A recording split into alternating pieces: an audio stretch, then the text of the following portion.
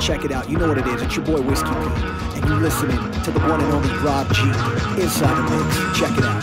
DJing for just over 15 years.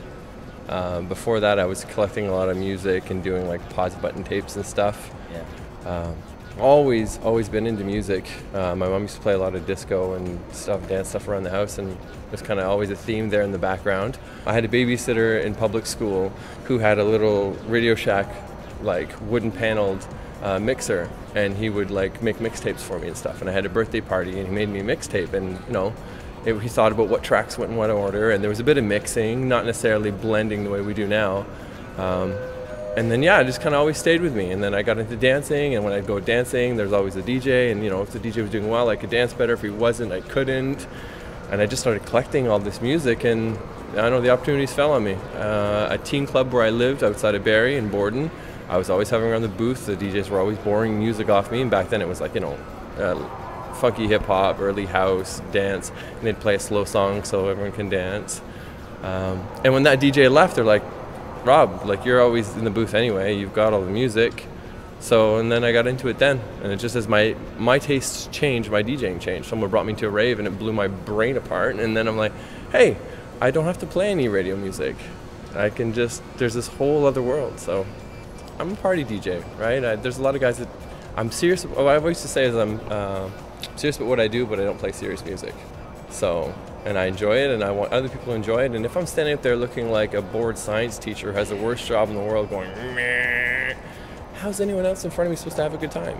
When you're making music, it's just, you know, it's for you or like your friends or like, or your dance floors that you're playing it to, and you kind of forget the broader scope until you see someone else play it to an audience or you hear it on a radio show.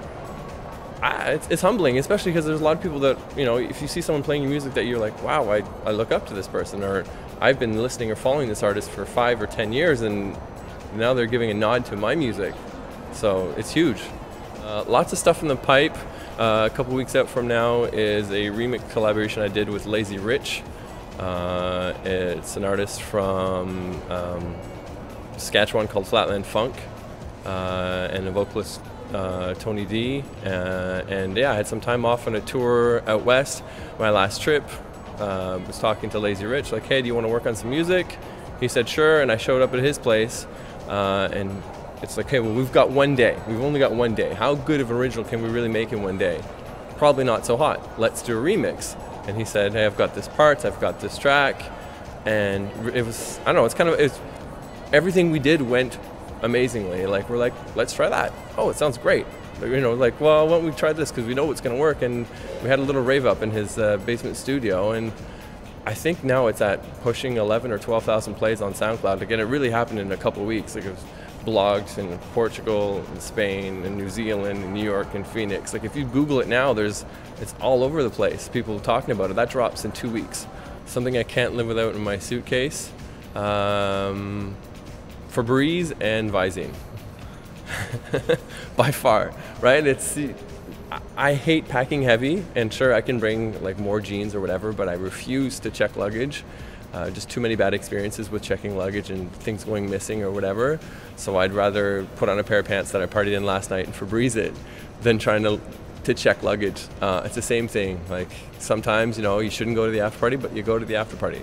Sometimes you play 3 nights of 4. Sometimes that flight's first thing in the morning. And if you wanted, you know, if something's wrong at the airport and you need help, and you go up to the counter looking like shit with bloodshot eyes and like you've been up all night, then you don't get the same service. So, you know, a bit of Febreze and a bit of some eye drops go a long way. Come out January 20th to the livemusicTO showcase to see me, Robb G, at Hard Luck Bar in Toronto. Hard Luck Bar, why can't I say it?